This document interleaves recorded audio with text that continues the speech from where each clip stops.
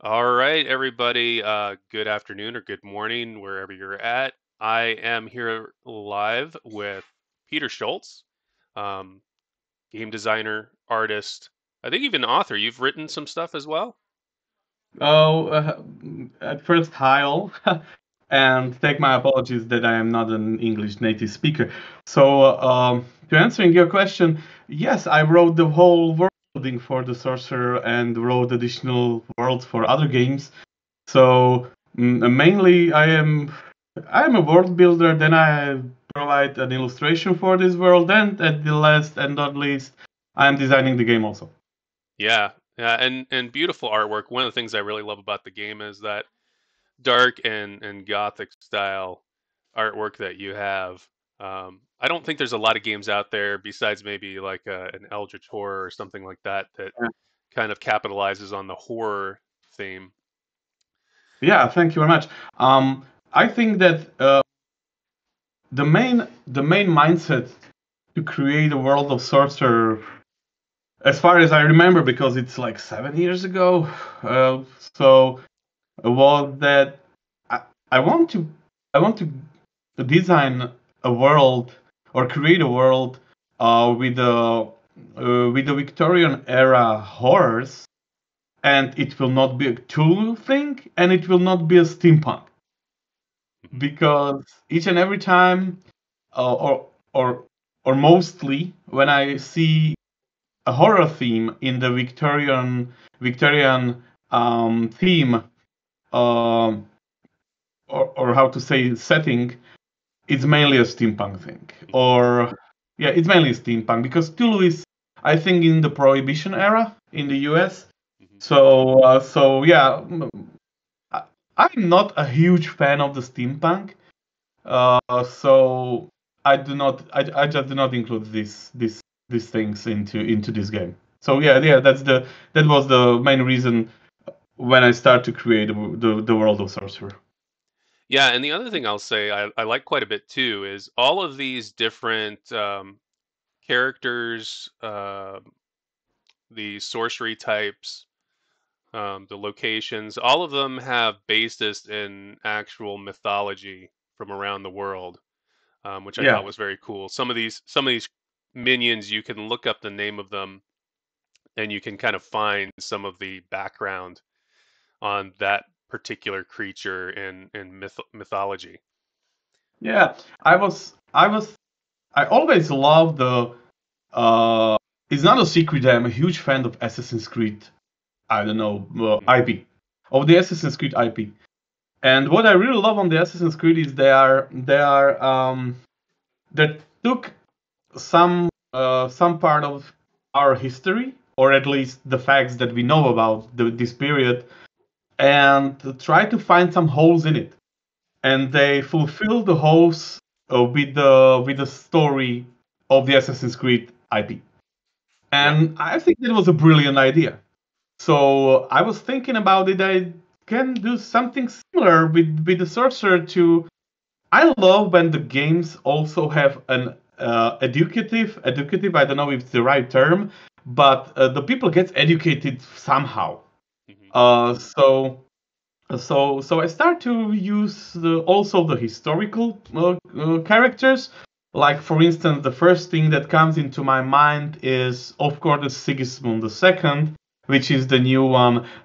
He is the descendant of the Sigismund, and, Ah, yes. and both are from the Draconic Order. And from this order also came the Vlad Tepes, so the Count Dracula, Yeah.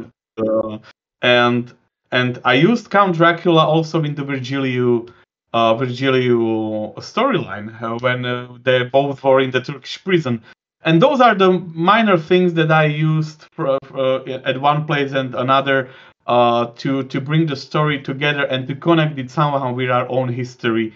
And I'm always telling that it's not particularly necessary to create a new world when our world has such a beautiful folklore, mythology, and legends and historical facts that there is a plenty of space to provide people a huge world based on our own. So that was the main mindset of it. Yeah, for And I me, it's. also, Oh, yeah, sorry. Go ahead. yeah, and at final, I also using literature. Jesus, Mhm. just some of the words as a huge problem. So I am using like a Midsummer Dream. There is an Oberon and all the things around him, and there is also using the materials from the Dante's Inferno. All are of course public domain. So I am using it in my own fashion. So you can the whole hell thing. Like the demonologist has some of the archdemons, like the Yes. Mammon. Uh, those archdemons are something like archdemons of the cycles of the hell. So I am using the cycles of hell that Dante wrote for his Inferno work, and I am using uh, also the forests of the Hangman, which is the forest of the Hangman. It is a part of the hell that Dantes wrote about. Uh, and Merlin, the new character, which is basically something like a tree folk, he came from that part of the hell, and he basically turns into the tree, and he came back as a tree. Yes. So there's just a few things that I'm using. So I'm using the literature, which I consider great to be greatly fitted into the setting. Also the folklore, worldwide legends, and the historical facts. Ooh, and that's it. And my Y- own fantasy, of course. Yeah, yeah. To me, it's got a feeling for people who are fans of the TV show Supernatural. It's got that Oh, kind I of love feel it. where Carry on, my wayward son. they're they're constantly doing where they tap into lore and Oh things yeah, like that, and then kind of putting their own spin on it to bring it into their story or their fictional world. yeah. There was a time that I watched the show like daily, and I think Dean and the second, I don't know, Uh, but I was a yeah, huge fan of the Supernatural. yeah. So for those of you who aren't familiar with the game, I don't know how many people are going to watch this and maybe they don't know anything about Sorcerer or Sorcerer Endbringer. Tell us first a little bit about Sorcerer. Obviously, we'll be looking at it a little bit later on TTS, but what that game's all about, and then tell us a little bit about Endbringer. Okay, well, it's a huge question. I don't know in which scale you want to provide this answer, but if it needs to be briefly described, it's a card game at first. It's the Sorcerer is a hybrid. It's from one part the card game in old fashion I'm a huge fan of the CCGs and TCG card games, which right now there are only few of them, and many of those games are already not supported or, as we said, dead. Um, so I designed it in this fashion. So if you are a fan of the old collectible card games and trading card games, I think you will easily handle the Sorcerer gameplay. Uh, so it is a card game. It's non-tradable card game, but it's expandable card game. That means that when you will buy the big box, I mean the core box of the Sorcerer, not speaking of Endbringer right now, only speaking about Sorcerer, which is already out there. Mhm. You will have all the sets of cards necessary to play it, and this game is not a pay to win. That means that you are not buying a random boosters and who will get better cards will have a better combination and will have a better chance to win. No. This game is not designed this way. This game is designed that it has a booster pack, but it is a booster pack in that fashion that you will buy it, open it, and you have a whole set of cards necessary to bring this set into game, and it cannot be adjusted. So all the sets are fixed. So speaking of it, as you can see right now on the Rick screen that is sharing, he has separated on the on the left side the character, the lineage, and domains. And those are the set of cards that I told you. In the core box, you have 4 characters, 4 lineage sets, and 4 domain sets. And at the start of the game, me and my opponent will pick up 1 character, 1 lineage, and 1 domain and shuffle them up. And that's the setup of your deck. There's not a huge setup in this game. So we will just pick 3 decks, shuffle them together, and you can start to play. Speaking of a versus system, that means that me against an opponent, against a human opponent. And you will see the gameplay as we will play it. But basically, we need to defeat, we need to conquer the battlefields. There are 3 battlefields that we are struggling on it, and we need to take control of the 2. If we conquer 2 battlefields, we win. The one who conquered 2 battlefields will win. Each battlefield has its own defense value. So if you see there is a value from 8 to 12. So each of those battlefields have 12 defense value. When the defense value drops to 0, you lose the battlefield. So your opponent take control of it. And in moment that you will take control of the second battlefield, the game immediately ends. Exactly. That's the point of the game. That's the point of the game. During the gameplay, you will play cards. You will play minions on these battlefields, and there will be battle going on these battlefields. So that's the main how to say description of the game. That's the main flow of the game. And Yeah, and Endbringer, of course, oh, sorry. okay, the game is using dice. So when the minion is attacking, you are using special dice. So that was really necessary part of it. So that's one of the things that bring this game to a whole unique level, which is the second part of the game, because as I said, it's a hybrid of two different how to say style of games. Mhm. At first one, it will provide you a card game experience. So you are combining cards, trying to get the good combos, good synergies. And on the other hand, there is a tabletop skirmish feel of the game in the battle. And in that fashion, it is using dice. So when a minion is attacking, you are rolling custom dice. And there is a mechanic of hit points which are distributed by your opponent. So when I am attacking and I get a hit points, I will give this pool of hit points that I evaluated during attack to my opponent, and it's up to him how he will distribute this damage among his minions slash battlefield. So this is very important thing. Many people told us that this game that they are not feeling frustrated during a gameplay, even if they lose the game. Mhm.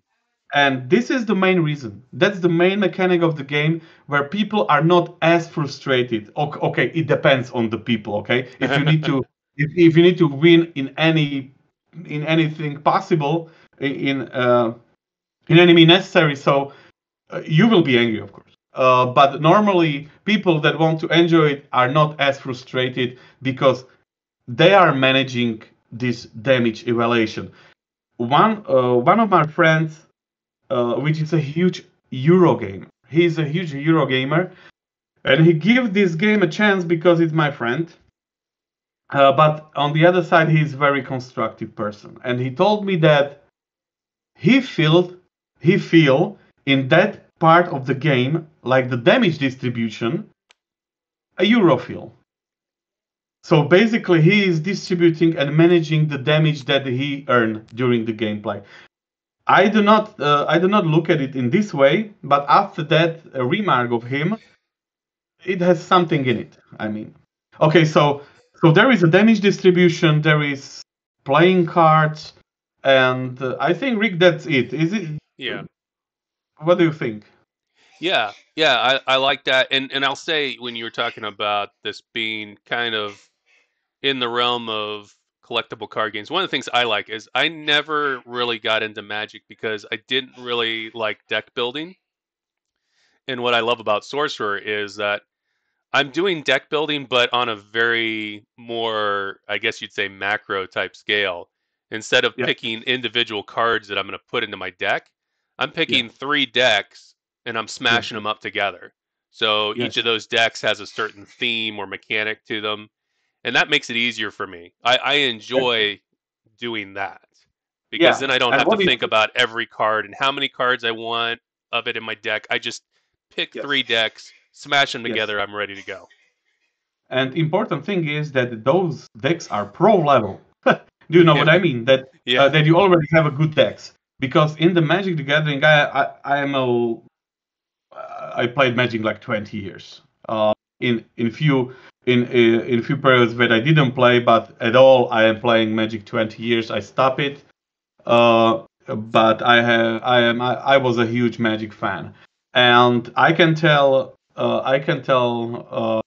that to have a good Magic deck, you need to spend a huge amount of money. yes. Okay, That's the okay. other thing. Somebody can tell me that no, it's not true because there was decks that was really cheap and so on. Okay, but we are speaking right now at the pro level. Yes. Um, and I find out that those vanilla decks that you can buy for cheap are not as enjoyable as the decks that are really synergized and based on the better cards. But that's only from my point of view. Of course, there are exceptions of it, okay? But Hmm. speaking at whole, Sorcerer is designed to be that each deck is just working perfectly and is designed to be as much synergized as it can be. So there is nothing like a cheap card. Each card is basically a mythic card. I mean the rarity, hey? Okay? So each card is perfectly playable. There is nothing like a bulk cards. That's important on it. Yeah. Yeah, and the thing is too that's great is again if you're like me and you're new to this game, you don't have to know too much about the cards. Just pick three decks, smash them together, you're good to go. As you play more, you'll learn a little bit about what each deck presents, but there's this infinite replayability in that there's all these different combinations, especially if you get the expansion content. Like you were Yes, saying, the base game comes with these four yes, characters, four lineages, and four, I think, four domains for the base. yes, yes. But then you see all these others below here that if either they were extras with the original Sorcerer game that you could get, or now Mhm. with Endbringer, which we're going to be talking about, there's all these extra additional characters, lineages, and domains. And when you get to this level here, holy mackerel, the amount of combinations you can make is insane. So I think that's a really cool aspect of it is how much variability you can have in this game. Yeah, yeah. And from my experience with, of course, other players, not only my friends, I play with a lot of people you can only imagine. Um, so what I really love is that when somebody built a deck of those, so basically he will pick a one character, one lineage, and one domain. We usually get into second game with the same deck. So after the first game, they just start to to understand what the deck is about and what combinations he can do to make it even more synergized and that's the replayability that is awesome because you can play with one deck like maybe like a week you can have a 10 games with the same deck and you will be perfectly mastering it and then just check out all those possibilities that you have in future. So yeah, the game is getting bigger and bigger, and uh, I am pretty satisfied with the content right now. Yeah, And I just love the to fact.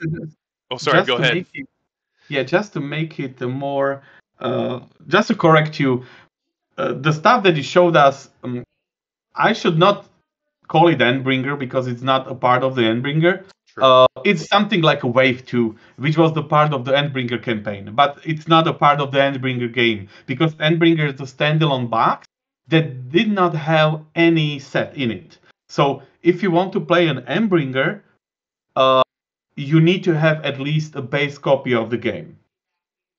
Not at Yeah. least, you need to have the base Yeah. copy of the game because you need all the components to play Endbringer.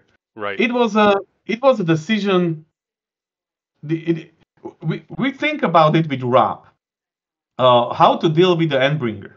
There was a one mindset on the table that the Endbringer will have also the playable sets and components necessary to play it, Hmm. which will make it a standalone game. Hmm. It is good idea, but we find out that what about players that do not love the cooperative gaming? Right. Yeah. And but they are huge fans of the Sorcerer, and they really want to have the new sets of cards, but they do not care about the Endbringer content. They do they they do not need to buy everything to just get 3 or 6 sets. So that decision come clear, and I get a more space to design more things in the Endbringer box. Yes.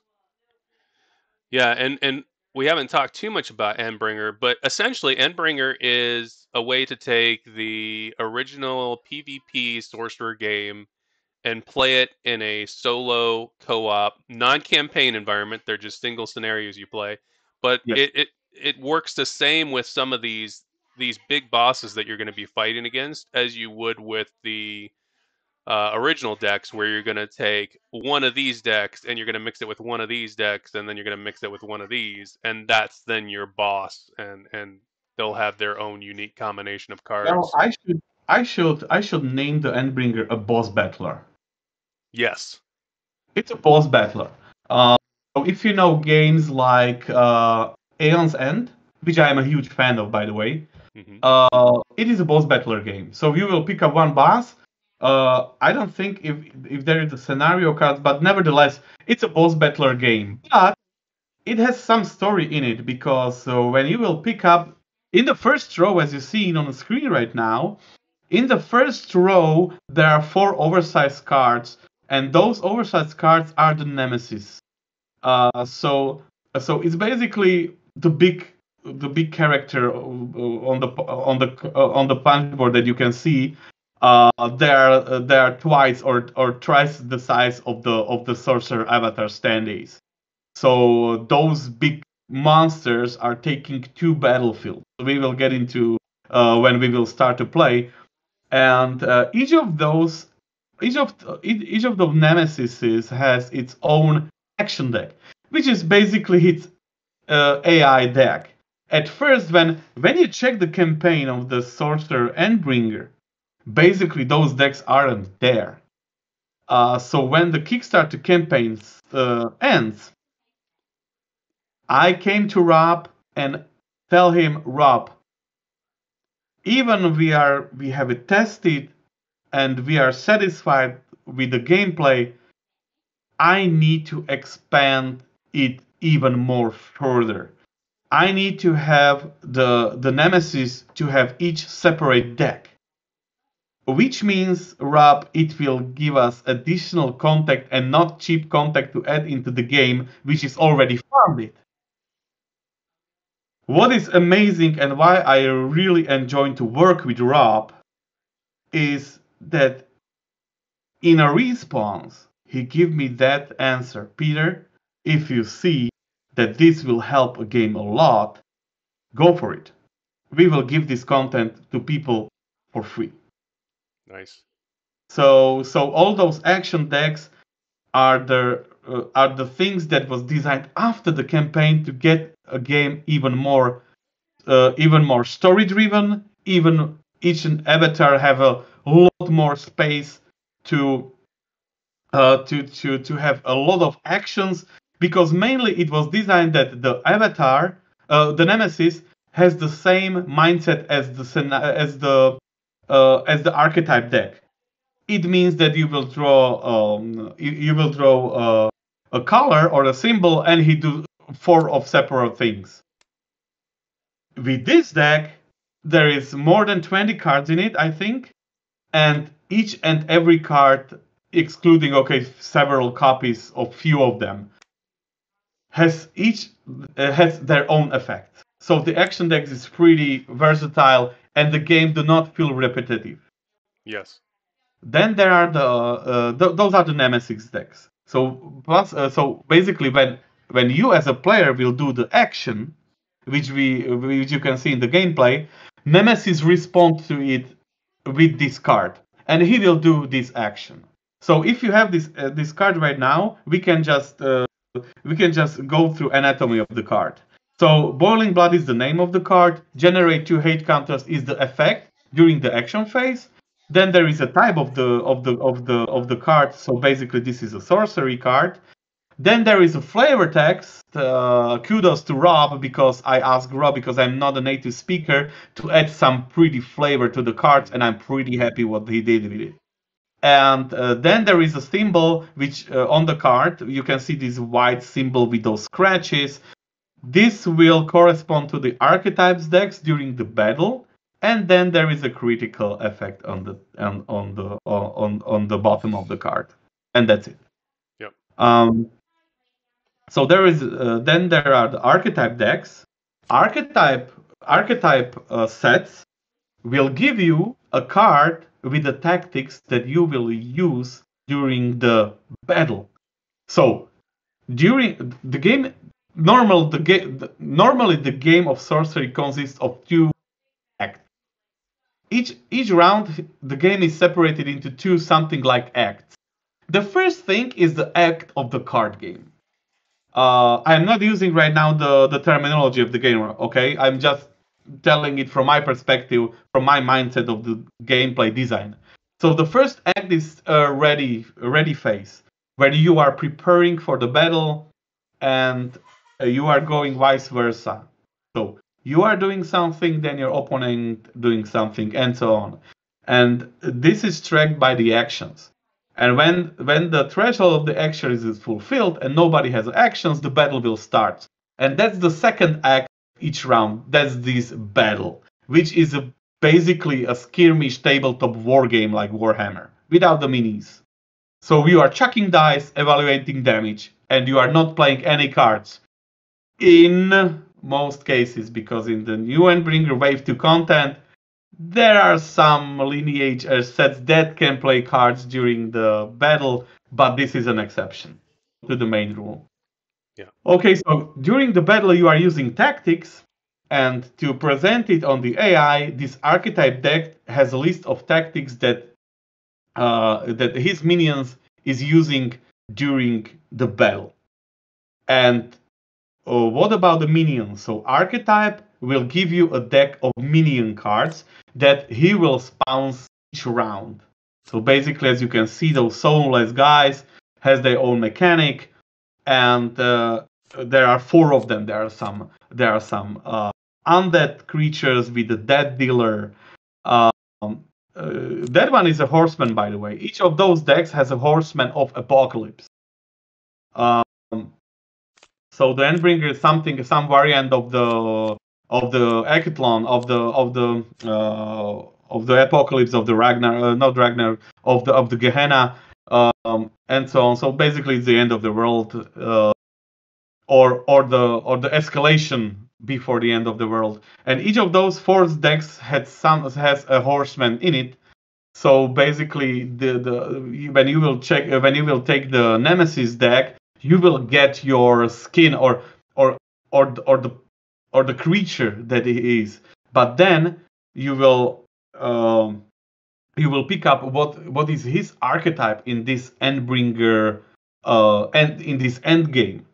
So basically, when you will take one of the nemesis, you will give him an archetype. An archetype, you can be a death dealer, you can be the demiurge, you can be the hellraiser, and basically those are some representation of the 4 horsemen of apocalypse. So basically, when you will see hellraiser is a conquest. Then there is a death dealer, which is the death. Then there is a plague bringer, which is plague. And the 4th one the fourth one is always in our history, or how to say, yeah, in our history, the horsemen were adjusted based on the period in which the world was. So during the Middle Ages, there was the fourth horseman was a famine. But right now, worldwidely, we are not decimated with the famine. So I was thinking, if, if the world will end in the 18th century, which is the century in which the sorcerer is happening, is the alternative history, of course. What kind of the fourth horseman would be? And this is the demiurge. Demiurge is a rebirth. So the fourth horseman of the Endbringer of the apocalypse right now is the demiurge, which will brings a rebirth. So the humanity must die, and the new one will be and the new breed of creatures will came after us. So therefore there is a demiurge. And the last thing, there is the scenario cards, which I think, will not, or should be used. I recommend Rick to use a scenario card. You did not play with the scenario, right? Correct. Yeah, in our game the Okay, other so day we we will just we we skipped will it. we will definitely go for it. So we will take up the is leading the invasion. So you will see what scenario will bring into the game. Yes. So the scenario is basically what he will do, what this nemesis want to achieve. So particular here is leading the invasion. Okay, so yeah, and that's the thing, Rick. If you will have something to add, just go on. Yeah. Well, thank you so much for that overview. If one last question before, because I know we were gonna, one of our goals was to kind of guide you through how to use the TTS Oh yeah. application. But before we go there, for anybody who's curious about getting the Endbringer content, Sorcerer, the original game, is available at your local retailer, or you can get it online. But Endbringer, that is something that's still in the process of production, I believe. If somebody wants to get a hold of that, what's the best way for them to pre-order or eventually get a hold of the Endbringer content?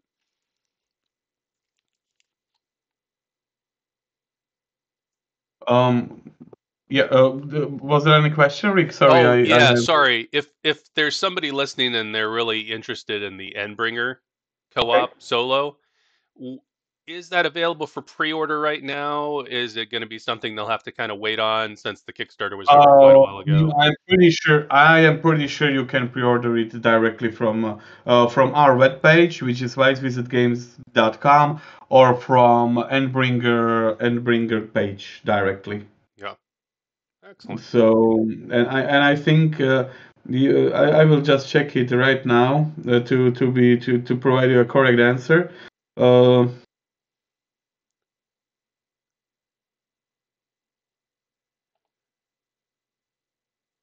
okay. Oh, I cannot see it because it asked me to view my pledge. Yeah, So let's see I if don't know.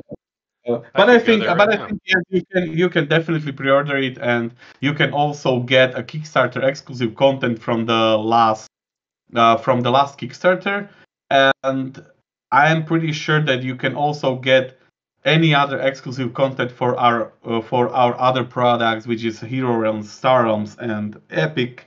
So that's the policy of our company, that during each Kickstarter you are able to get the promo things from the past Kickstarters, which I really love about it. Yeah.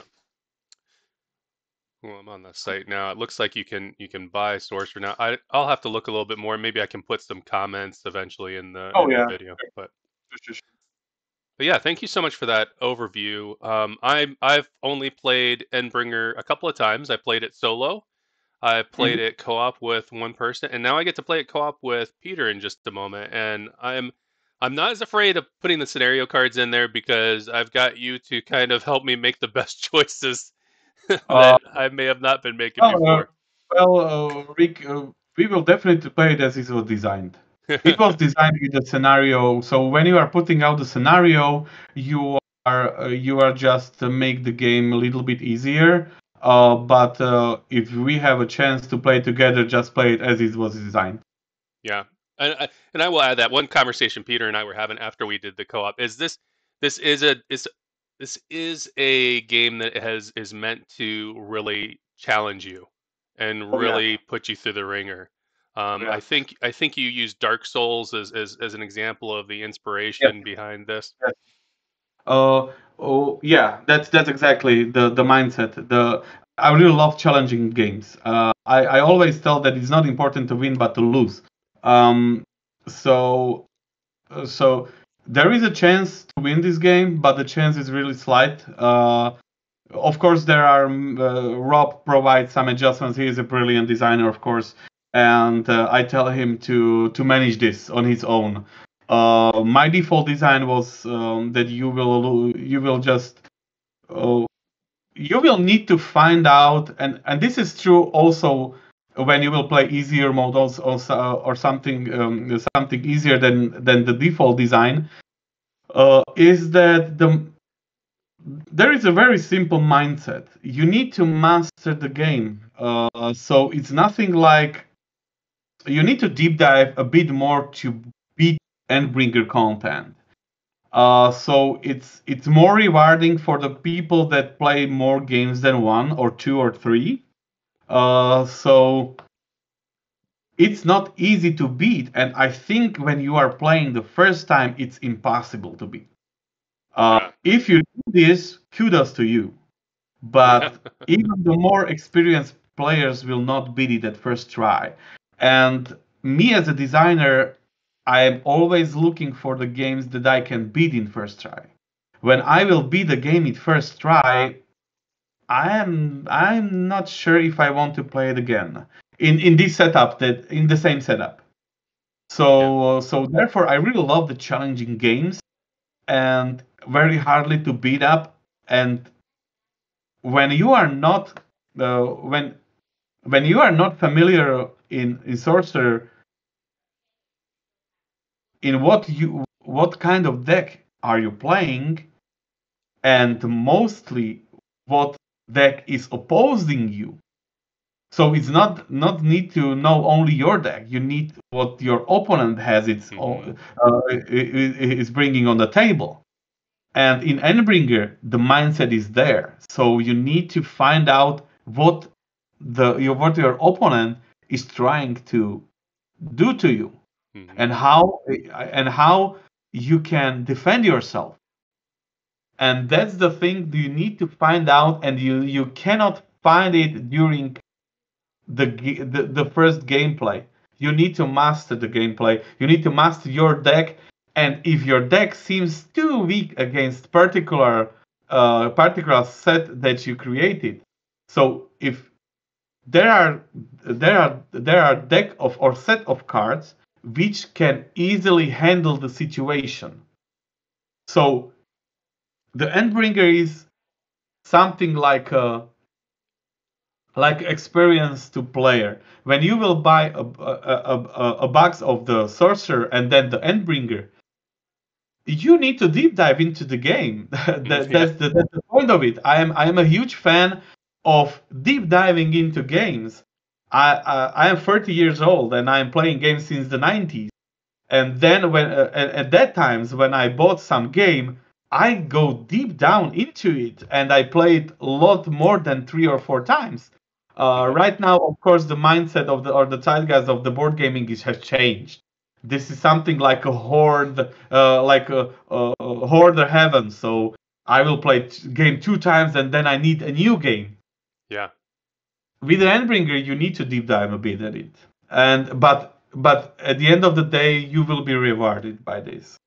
Yeah. So you need to find out what combination is good against each boss or nemesis. Sorry. Okay, I can call it boss, so it's better to me to. So you will find out what set is better for the to beat the boss. So basically, you can adjust the difficulty on your own. So Yeah. if you will know the environment of the sorcerer, that means if you know the sets and if you know the bosses, you can adjust the game as you want, as you can fit. So the more you will play it, the more rewarding the experience will be. And that's the mindset of it. And this mindset came from the Dark Souls. The more you grind it, the more you play it, the more you experience it, it will give you some very how to say very rare feeling. And I really love this feeling. And of course, I am doing games for myself mainly. So yeah, that's correct. Yes. Yeah. And I found, I know talking to the designers of Dice Throne too, that's kind of their mindset. They design games that they've designed Dice Throne as a game that they want to play. And I think Of when a course. designer is passionate about the game and they're designing something that they want to play, it's going to be a better game Of course. because of that. One wise person once told me, Peter, design the game for yourself because if nobody will play it, at least you will play it. Yeah. Yeah. Well, what we'll do now, we'll go ahead and kind of walk you, Peter, and everybody who's watching. If you're not familiar with Tabletop Simulator, we're going to kind of give a quick tutorial. And then once we've gone through that quick tutorial, what we'll do is we're going to give a shot at Endbringer and we'll see how we can do against one of the nemesis there. So I'm going to pop back out to the main menu and then we'll kind of go from there.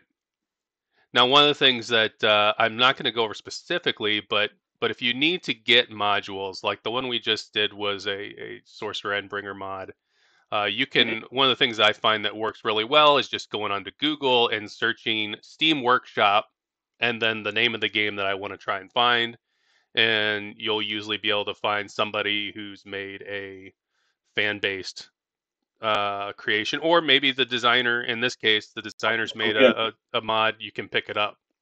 And I know there's one for Sorcerer out there that you can pick up.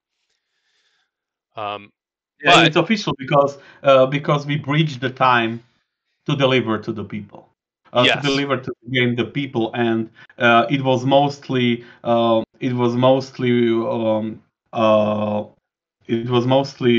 to say uh, it was mostly based to Corona thing, but not only. Also, I pro, I recommended a huge change for the game after the Kickstarter campaign, which Rob was okay with it. So all those things at the end just breached the timeline that we had to bring the sorcerer to the people. But on the other side, Rob provide this initiative which is new to our company, that you can play our game uh, in advance via the tabletop simulator, and hmm we also use this environment to get a response from people. So it's something like a beta test. yeah, and I had a lot of fun testing the new decks that Yeah. got released. Um, really excited about those. Oh my gosh, like playing those, they all added some really new and creative stuff to the game. So that was pretty exciting to see Yeah, the new I stuff. can only agree with you. I really bring a lot of ideas into the new stuff. I consider the Wave 2 to be the most creative from all the Sorcerer thing. Oh yeah, yeah, definitely love it. So once you have gotten a mod, subscribed to a mod, and you have some options here when you open up Tabletop Simulator to either join an existing game or to create a game. So if you're creating a game, you're basically creating a server that you're going to host that other people can join in on. Got it. Whereas join, you have a buddy that says, "Hey, I've got a server up. Go ahead and find it and join me." Okay, I will. I'll show you that. Show you that first. So right now, Peter, I don't have a server up, but I'm going to show you first the join button, and then I'll set up a server and I'll have you actually find it and join it. I already have it. Yeah, Yeah. the server. So right now you can see a bunch of games out there. So if you know the name of the server name, you can search it in here and you can find it that way. There's also, if you're friends with somebody on Steam, you can just check the friends only box and you'll be able to find just games that Yeah. your friends have up. Um, to create a server, you'll hit the create button. You'll choose whether you're doing single player, multiplayer. Hot seat I don't really use. That's if you've got maybe a laptop that you're passing back and forth between people that are in the same room together. Okay.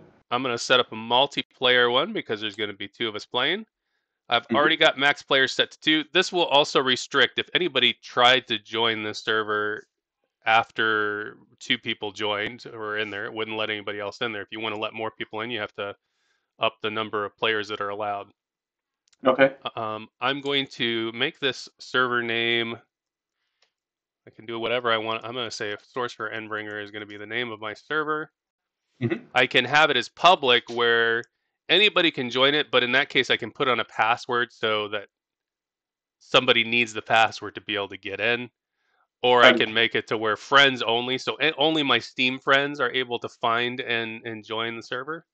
Or mhm. by invite only, which means you're not getting in unless I specifically send you an invite to join.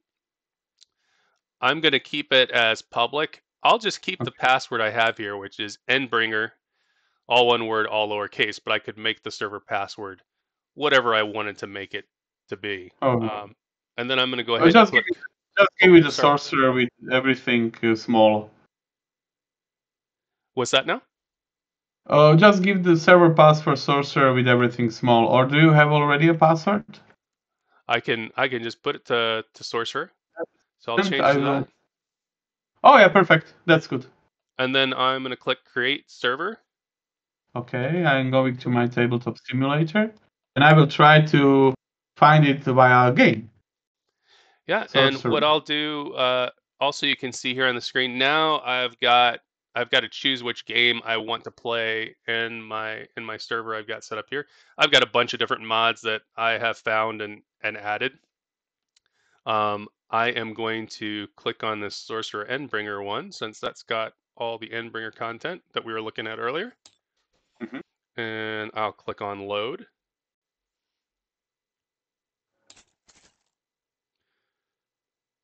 And then depending on how efficient Okay. your I laptop or am PC is, it'll take a little bit to connecting load all into the the game. objects. Mhm. Okay, I'm in the game, I think. All right, yeah, I see you here. Choose color. Mhm. Yeah, so the different colors, and you can left click on your name and you can choose change color if you're already in a seat. I'm going to do that because I'm I'm not in a position that's associated with one of these boards. So I'll Okay. go ahead and click. Oh, you got that one. I'm going to click on, I'll just take the green seat. Mhm. So now we both have basically a virtual seat at the table. Mhm. And now we'll kind of go through some of the basic controls that we're going to use. And I guess we'll do that as we're kind of setting up and playing the game. So the first thing we'll want to do is to pick our sorcerers. Um, do you have any recommendations for me, Peter, of a good combo to play in this scenario? Because I'm still learning a lot of them. I've played a few of the decks maybe once or twice, but interested in a good I think combo. everything is okay. I mean, every deck is a good combo. That's the pure fact. So I'm going to do, and I'll kind of show you the shuffle thing. Now, if you're in the mod, they've got these placeholder cards to where you can just shuffle and choose. That's what I did last time. So I'm just gonna, oh, to shuffle, Uh, put your hand over the deck that you want to shuffle. So if you want to, and then just tap the R key as many times as you want, and that'll just shuffle as much as you hit the R key. sorry, Arceus shuffle. Yeah. I have a question. How can I move on the table? How can I move the camera? Oh, okay. So one way is going to be your ASDW keys. That's going to move you up, down, left, and right. with the Oh, little marker. okay, I got it. And And with then the when I hold the shift and the right mouse, I can manage the camera angle. yes, in fact, you can just right mouse key, and you can angle the Oh, camera however you want. okay. And zoom is with the scroll. Okay. Yeah. Okay, perfect. Got it. Yeah, so now I'm gonna pick one of these cards off. Well, I'll have you pick a card off the top. The way you want to do that, there's two ways to pick stuff up. One is if I click and hold, it'll pick up the whole deck. Oh, see, I see. If I want to draw a card off the top and pull it off the top, I just click and pull really quick to draw it off. So go ahead and see if you can pull one of those Yeah, cards off. Perfect. no, not a problem. Yeah, And now if we want to see that card, what we can do is just if you tap the F key, that'll flip the object. yeah. Perfect. Or I So now, can, or I can tap the right mouse and there is a action bar. oh yeah, yeah, there is that too. Where, and I'll show that to everybody here. Different commands you have. There's some interesting stuff there. We won't go through everything that's on here, but yeah. So you that's shuffling, and the same button for shuffling, that R. It's basically R for randomized. So in the same fashion, I can take dice, and if I the easiest way is to box select. So if you take your hold your left mouse and draw a little square over one or more dice, and once it's highlighted, just type the R key and it'll toss it up in the air. Or you can just roll. Yep, you can do that too. I like to do the random just because it feels more like it gets a good randomization on it. And you can tap that R key as much as you want, and Okay. it'll keep on tossing up in the air, tossing up the air until you stop tapping R, and then it'll drop them. Okay, I see. I got it. Okay, perfect. Now, one keen little trick, if you're like, man, the dice don't feel as natural, they don't bounce at all, you can always, one of the options when you right click on something, there's physics in that menu, and you can click on that and you can, what is the bounciness? So you can change the bounciness. If you increase that, then it'll make the dice bounce a little bit more when they Got hit it. the table. So that's that. I was gonna select my character, so I'm gonna randomize this, draw one off the top. Oh, Sigismund, awesome. Lineage. I'm gonna be the Necromancer, and domain. I am going to have the Bewitched Woodland. So what I'll do to grab these is, and I can let you do that. So you can click and hold on the Sigismund deck, and you can just pull it to where you want it to go. Oh, and now we just got the top card. Okay. So I'm going to put that back on. Oh, man, this guy's in the way. What I want is to get the whole deck. So if you want this whole deck, you're going to click and hold and drag. That way you'll take the whole deck with you. There we go. Okay. I got it. Got it. Okay. So I'll go ahead and grab that guy and I'll pull him over here to my play area. Okay, now mine. Ragnar. Okay. And then let's see, I had Necromancer. I'll grab the Necromancer deck. Oh, another little tool I'll show you too that I was doing, because when I drag it over my player board, it's kind of sideways instead of up and down. So as I'm picking this up and holding it, I can tap the E and the Q button to rotate it. E and the Q. Yeah, the E and the Ah, Q will rotate so that I can I get see. it to the orientation that I want. And Bewitched Woodlands, I'll grab that deck here. Oh, Royal Palace. Wow. Okay. And for those of you at home, this is definitely a legit way to choose your character if you're not really familiar and you just want to do a random You can always just shuffle up Oh all the yeah. top cards for the deck Yes. and pick one that way.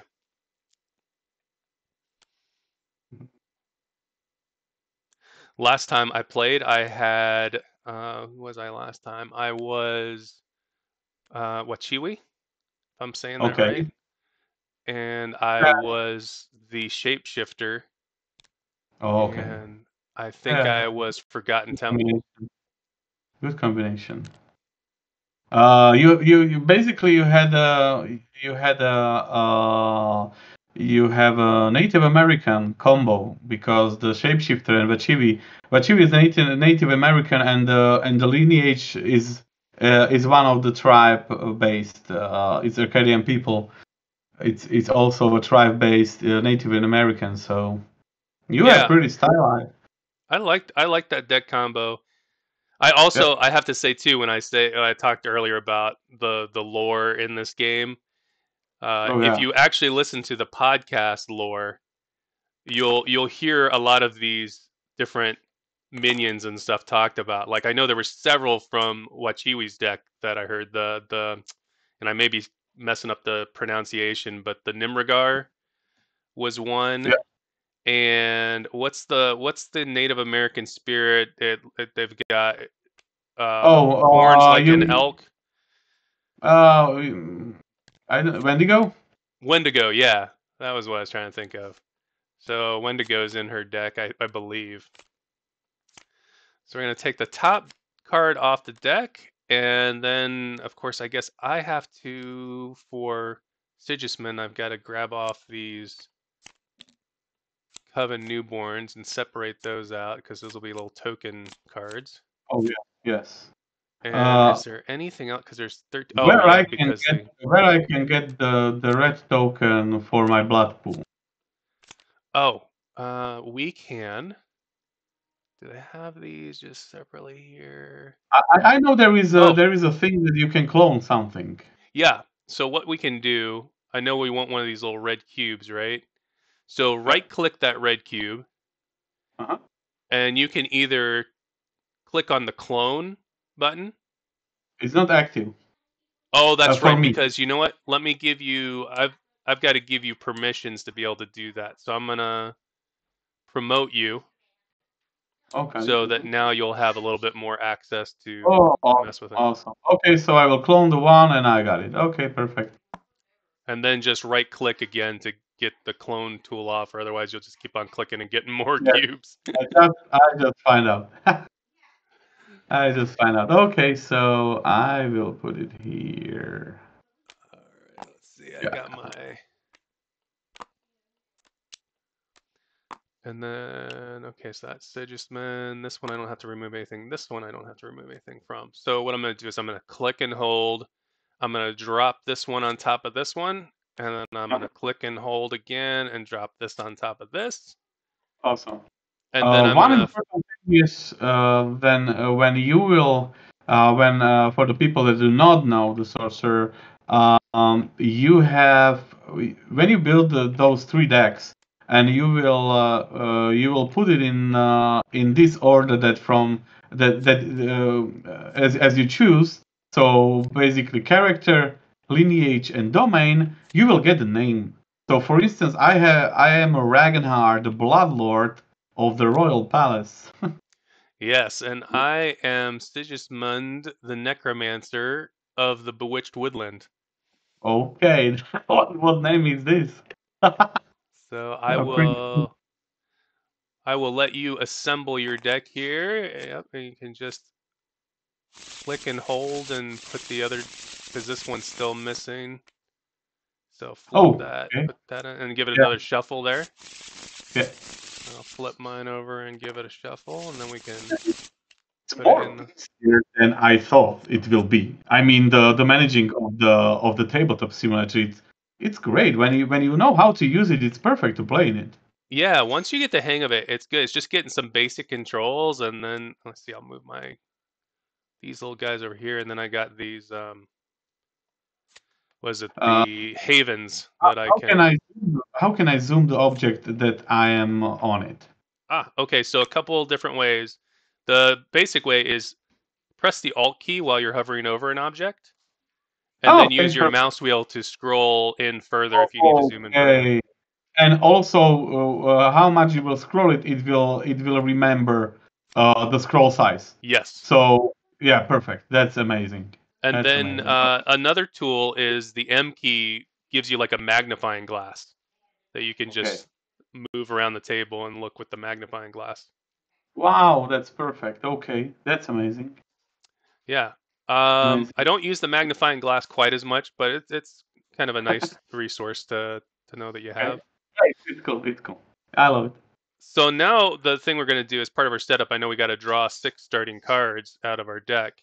So the way that you can draw cards in your hand, now you can obviously pull one off the top, Uh-huh. and let's see if there should be down here, there should be like a hand area. It's kind of invisible. So if you, oh, and I Yeah, I see, got it. I got it. Okay, okay. perfect. I know. And actually, Yeah, there is. I'm gonna take and move your deck over to your board because this is kind of your board area here. Oh, and then I guess I should take your stuff here. Oh, maybe I won't. Maybe I'll just. I guess it doesn't really matter. You can have your hand over here and still sit in that seat, or I can just move you. Let me do this. Let me move you over here. Grab all these cards and put them there. Okay. Okay, got it. Yeah. And also the grimoire. Now the other way to do this, and I'm just going to take these cards really quick. I'm going to box select them out of your hand. I'm going to grab them out of your hand, and I'm going to I'm going to drop them back on your deck, maybe, and I'm going to bring this deck over here. The other way Oh, to draw amazing. cards, and this is a good one. So you want to draw 6 cards, hover over the deck and type the number 6 on your keyboard,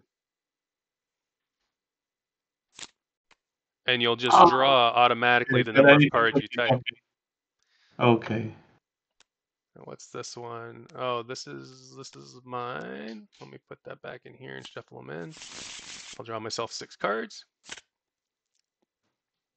One question we had, Peter, when we were playing, should the Sure. players basically be playing open-handed, so it's open information, or are you No, no, restricted in it's not. sharing? It's not. What's important to know lore-wise that we are friends of necessity. We are still rivals. We are still rivals after it. So what does it mean mechanically? We are not showing our hands, and we are not playing attachments on our minions. I am not playing attachment on your minions. I see. That makes sense. It's like We are it's we kind of are the we are we are still enemies. yeah. It's just right now we've got a bigger problem to deal with, so we'll And work I together think till we get this guy out of the way. yeah, I think it's the allies of necessity. Yeah. That makes sense. So we played open-handed last time, but I don't even think I really looked at my teammates' cards at all during the game. I just kind of Yeah, kept my eyes on my I own hand. think you can play open. Do not play even with the newcomers with open hand. So because there is a tendency to be an alpha player. Yeah, true. Yeah, you don't want somebody quarterbacking the game. Now Exactly. Yeah. you'll notice too right now if you look over at my hand of cards next to you over here, Mhm. you can't see them. You can only see the back. I can see the Okay. front. If I So you are not wanted, seeing my cards right now, right? right, I can't see your cards. You can't see mine. Perfect. If Okay. That's cool. you wanted to do something where all players could see everybody's cards, you can make Uh-huh. teams. And so what you do to do that, if you go up to your name in the upper right corner and you right click it, there's a menu option up there that says change team. Oh, I see. You can click that and you can choose whatever team you Oh, want. I You could see. be team hearts, team jokers, whatever I you see. want. And then No, we are not. We are not a team. right. And then what would happen is if we were on the same team, I'd change my team to the same team as yours, and then we could see each other's stuff. Just to add a thing about our cooperation, we still need to cooperate. So basically, we need to discuss our. It's nothing like we are playing lone wolf right now because we Yeah. are allies of necessity. No, we are still allies. So we need to cooperate to beat it. Gotcha. So yeah, so you're Wait, the more players are in the game, the more hard will be to win because uh, this is not a game that you can play like mindlessly. You can yes, easily get into the situation by a bad evaluation of the situation. And the more yes, player is playing, there is a more space to do mistakes. I think there is a threshold for mistakes, but if you are playing like mindlessly, I think you will not you will not win it even with luck.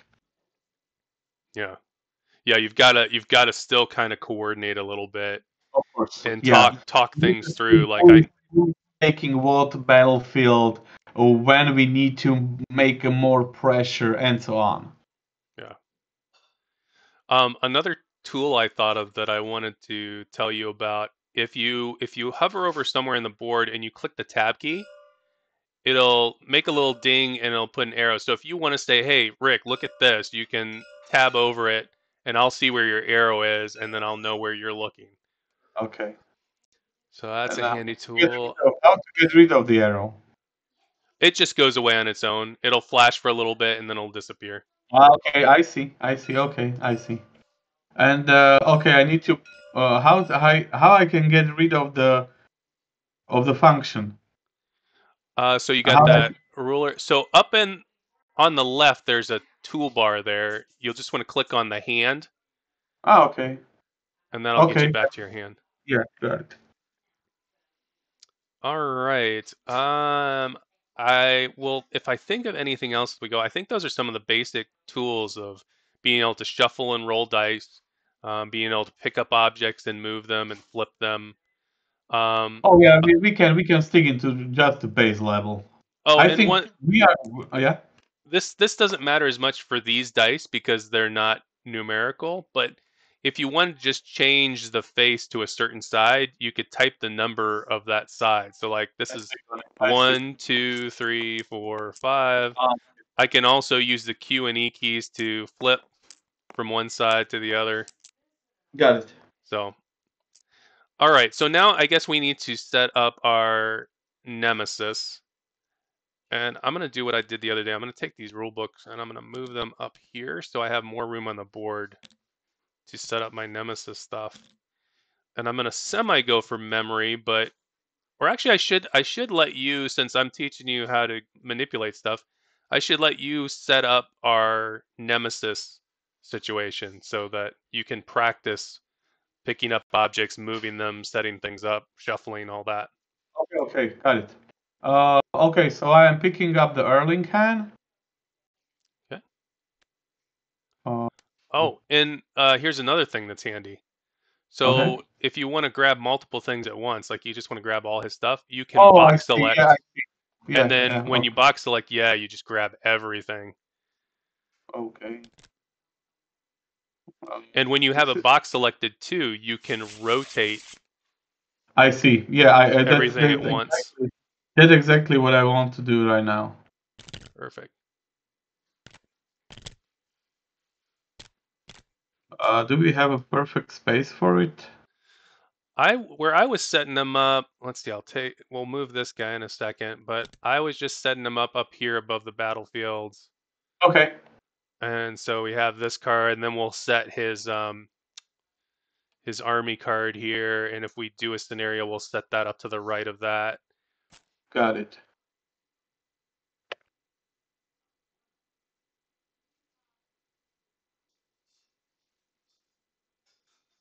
Okay. And I will put all those things. Okay, I will manage it as I should do it on the manual things.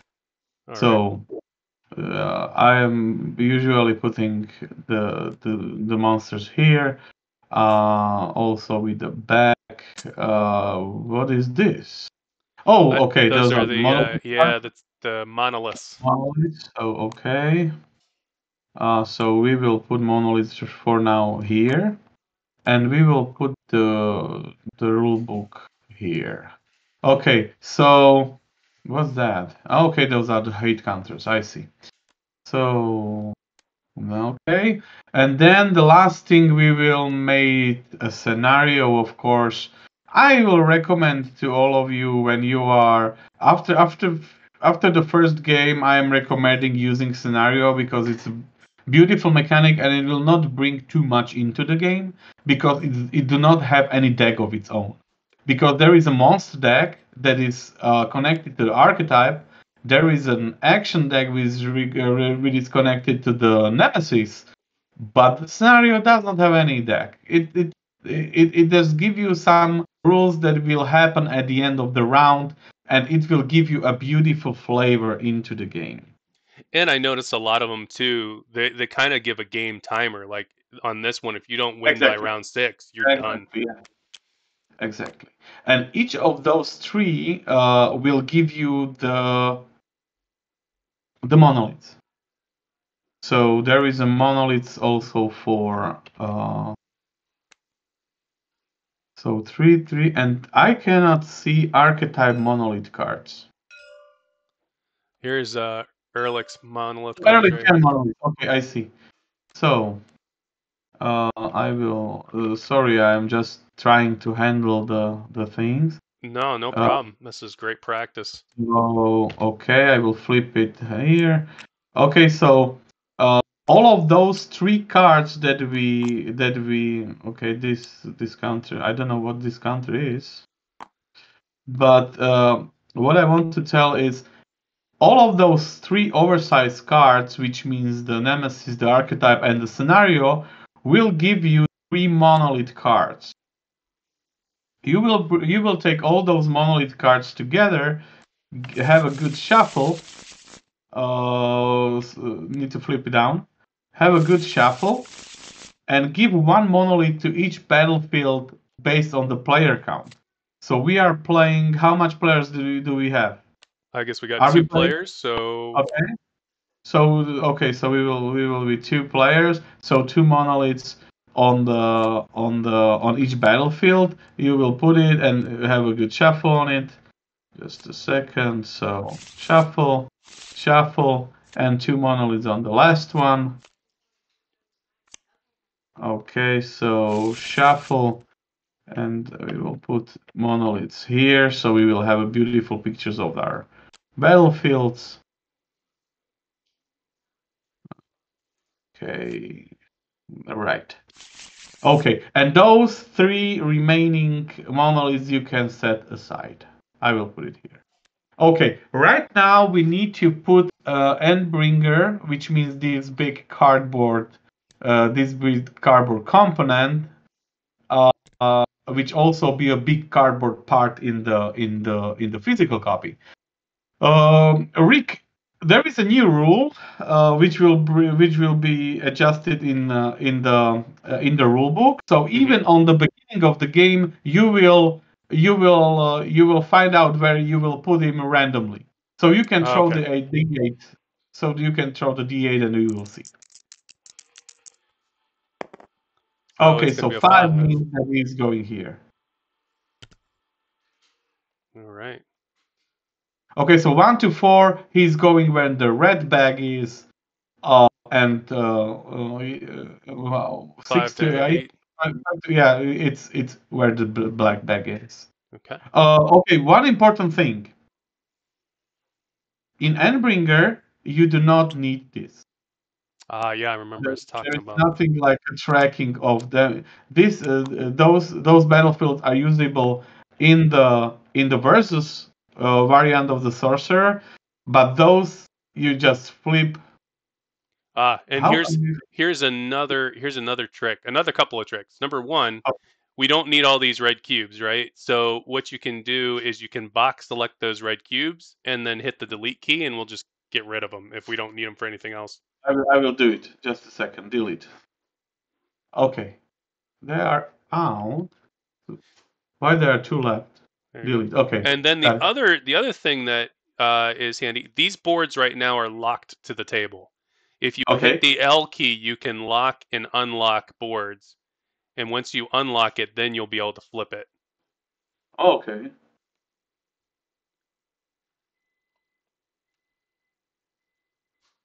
So you'll hit the L key over top of it when you're hovering over Oh, top. L key. Yep. Okay. And now you'll be able to flip them.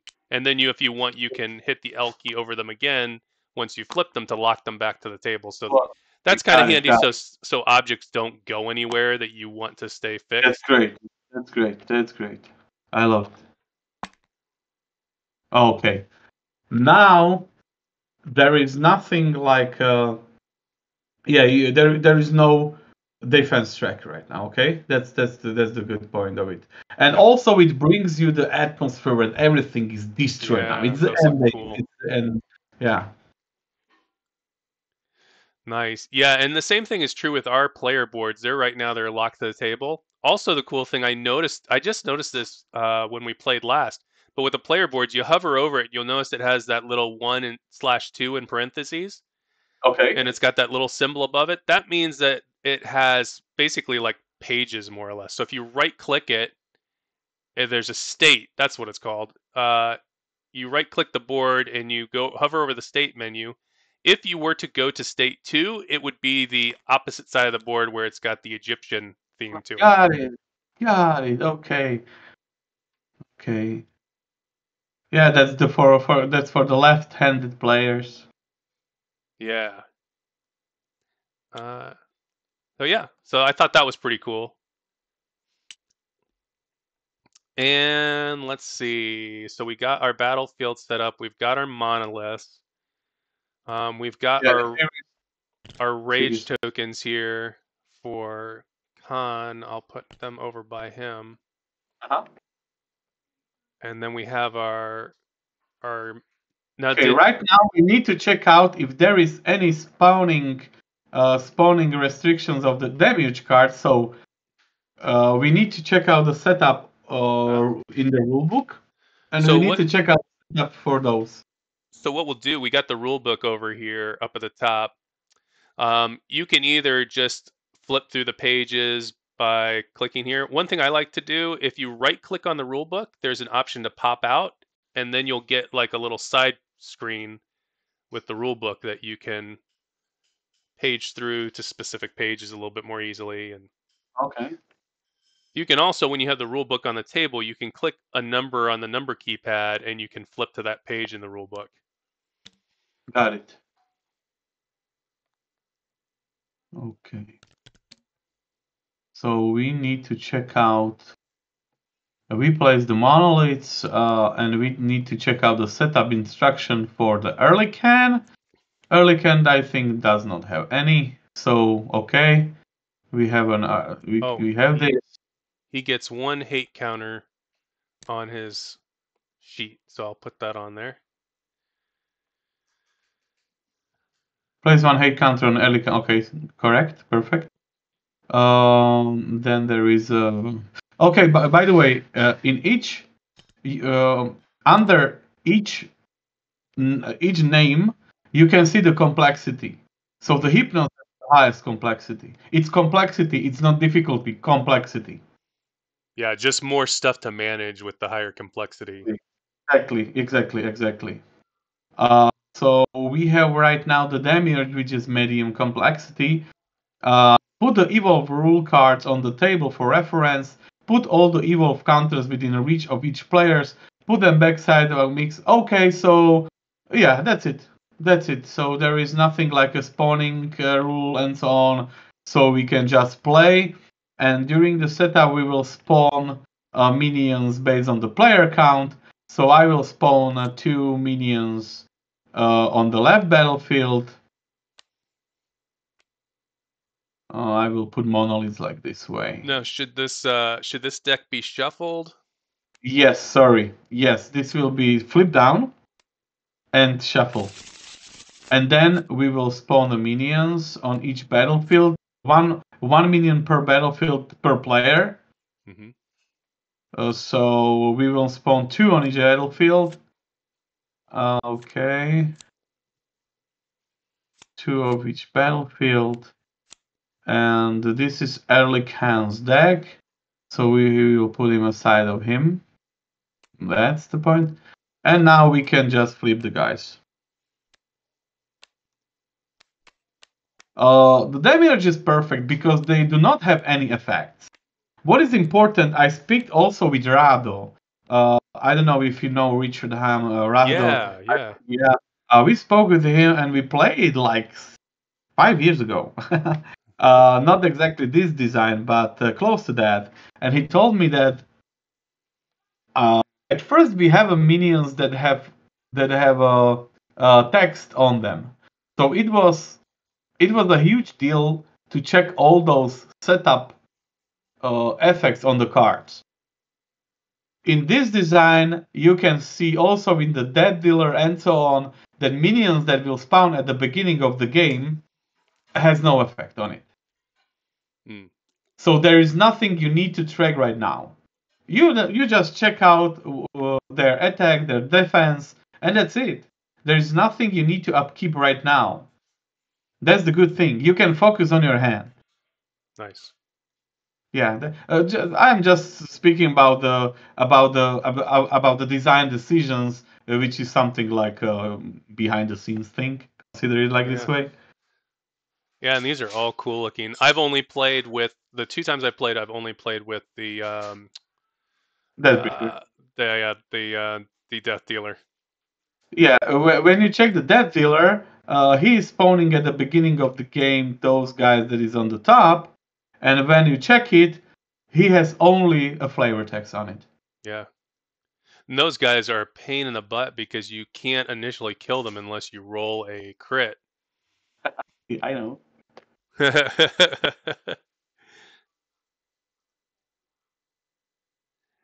Which Or also, or you will have some effects. yeah, I mean, I can right now. I can tell you if you want to have a game a little bit more easier, take up the demonologist. yes, Demonologist is just a he's a smasher in this game. I mean, in the Endbringer, Demonologist is like a he's a huge killer. At the end of the game, at the end of the each round, you will just kill all those guys yeah. with the burn tokens on it. That's my friend But was had the demonologist, and yeah, it was cool to put flame tokens on those okay, minions. but there is a kickback. Uh, Demonologist has a really bad omen token Mm, generator. So he is not generating too much omens. So it has a kickback, and yeah, early can have pretty nasty conditions, which ongoing effects which you need to deal with in omens.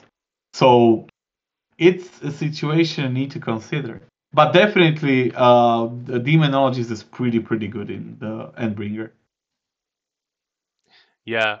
We had a combination of him plus Seth plus the godforsaken church.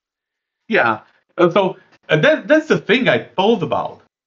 When you have a problems with the omens, take Zevrain. Of course, if you are not knowing all those sets, of course you need to get to know it. But I know that Zevrain is producing a lot of omens. So if I need an omens, I will take Zevrain or the Bewitch Mountain. If I need to kill many minions with the essence of one, I will probably choose the demonologist. Hmm. So that's the mindset of the game. You need to master out what is comfortable for the Endbringer scenario and what will make your game even more easier.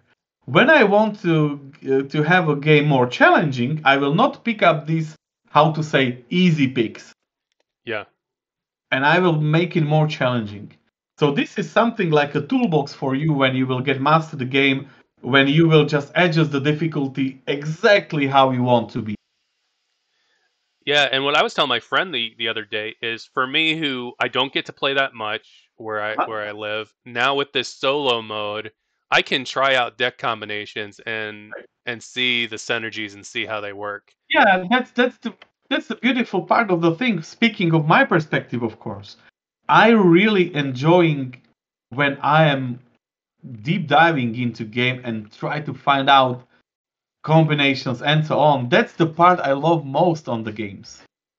And Yeah. speaking of solo play, that means like a double time. I mean, the truth for this fact is just double. Yeah. Just looking at my refamiliarizing myself with my covens that I Oh, have. sure. I played this deck once and when I tested it, I did an all vampire deck. I did Sigismund, Yeah. the Bloodlord Um, one, and the Blood Curse ship. yes. Right now, I want to have all those really strong archetypes to be to have their own deck. So basically, we started right now with the vampires. So you can go full vampire. Yeah. Then I need somebody like a dead person to go full zombie. Okay, you can have a Zevrain, which is a half dead body guy, but Hmm. he does not have zombies in it. But there is a Bewitched Mountain lineage domain which have zombies, and we have a necromancer. So you can go nearly full necromancy. So maybe this is a hint for future sets that there will be a zombie character or a character with zombies. So also there is a Merlin, which is the forest guy, something like a ant or something like that. And when you will pick up the Sylvanay and then the domain which called the new one, the Bewitched Forest, you can go Yes. full forest. Yeah, full nature deck. Exactly. Yeah, I love that. One thing I'll say too, Peter, I know like I probably spent way more time than we planned on up front just talking to you about the game. If you have a hard cutoff at any point, let me know because we can just play until you have to stop and we can cut off at any time just to give people a taste of the game. Oh yeah, sure. It's the same goes to you. I have a time for this, so not a problem. We All can right. enjoy the game.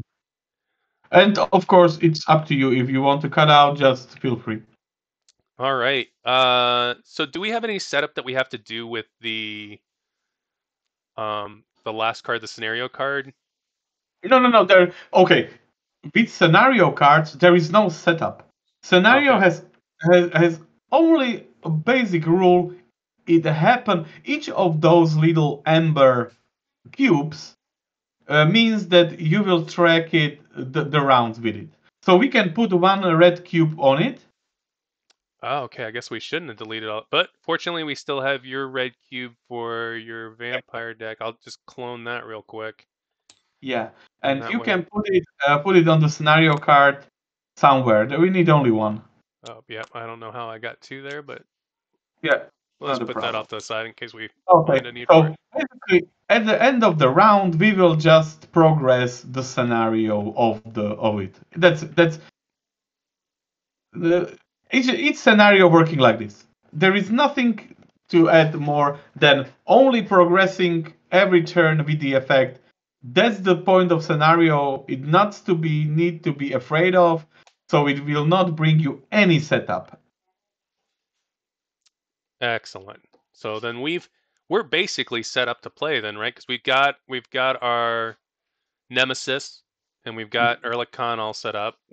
I Yeah. think we've done the setup for the Demiurge. We just had to grab the card which we have over here in these tokens, which I guess the tokens are actually in this bag. Yeah, that's it. The So game is designed to be easy to set up. The yeah, setup will not take more than few minutes. and we've got our health counter set up correctly. It's 30 health per player, so right now 60 is what Yeah, we need, so we're good there. yeah, yeah. If So you that want to, if you want to win the game pretty badly, just add additional 31, yeah, 30 that's health. true. That's a good difficulty adjuster too. Is just messing with But the I do starting not health. recommend it. It's not how it's designed. You need to Yeah. just lose it at the beginning. Sorry. All right. Yeah, so I think everything is set up. So Uh-huh. one question I had too, I'll ask it now. With the battlefields, is it the same as the base game where you can only have four on each side of the battlefield? No, that's not correct. Oh, Uh, really? you have a limit of four in the solo play on our side. Right now, when we are playing in 2-player mode, we have a 6 cap. So on our side, there is a capacity of the 6 minions per battlefield. When Okay. 3 players are playing, they have a capacity of the 8. Okay. And on the other side, there is no limit for the nemesis. So that's interesting because we made the game a little bit easier on ourselves because we thought, oh yeah, it's probably still the same limit for the nemesis. And so when the nemesis had Oh, 4 guys no. in a battlefield and he was supposed to spawn stuff, we're like, oh yeah, that's all right. He can't spawn. He's already got max capacity. No, sir. He will spawn. Oh wow, yeah, that would have been even worse. But all right, so all that is set. I'm gonna go ahead and put my guy in the middle battlefield for Yeah, I starters. will, I will, I will leave Ragnar where he is. Don't Okay. forget that tactics only happen where the nemesis is. Yeah, and that's Right? important too because that was one thing we were forgetting when we moved into the battlefields where the nemesis was. We were forgetting to do the Yeah. tactics sometime, and then we were having to like kind of rewind time and Oh, try and catch got everything it. up. Yeah. Yeah. So, all right. I'm gonna let you, if you're all right with, it, I'm gonna let you be first player and kind of kick things off here. Not a problem. Gladly. Uh. Okay. Oh, okay. I will start.